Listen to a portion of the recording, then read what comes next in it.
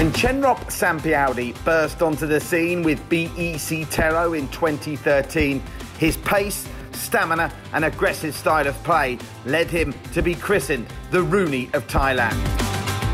Now 25 years of age, Chenrop's initial rise to fame was meteoric. Starring at the age of just 18 in the 2016 AFC Under-23 Championship, just a year later, he helped Thailand win gold at the 2017 SEA Games when he was the national team's captain. With that gold medal round his neck, Chenrop earned the big money move to Muangthong United in 2018. Expectations were high for the youngster at the SCG, but it didn't quite happen for him. Just 4 goals from 13 games, and all of a sudden, just like that, his star seemed to be on the decline.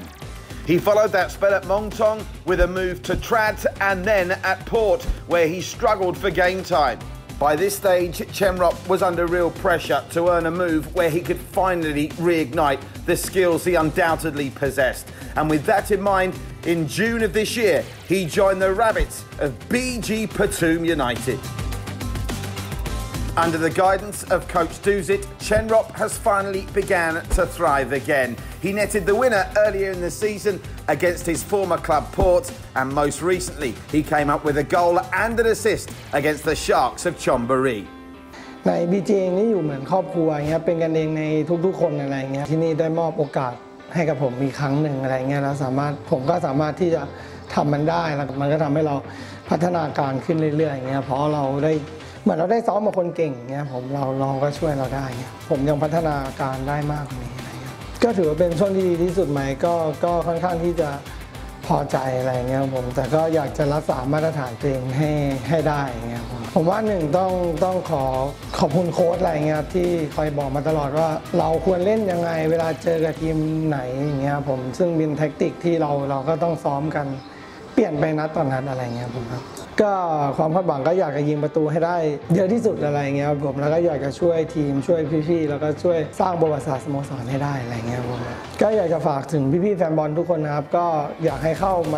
มาเชียร์เข้ามาให้กำลังใจเราเยอะๆเงี้ยผมแล้วส่วนพวกผมเองก็จะทำหน้าที่ให้เต็มที่แล้วก็จะมอบความสุขกลับให้กับพี่ๆแฟนบอลทุกคนครับ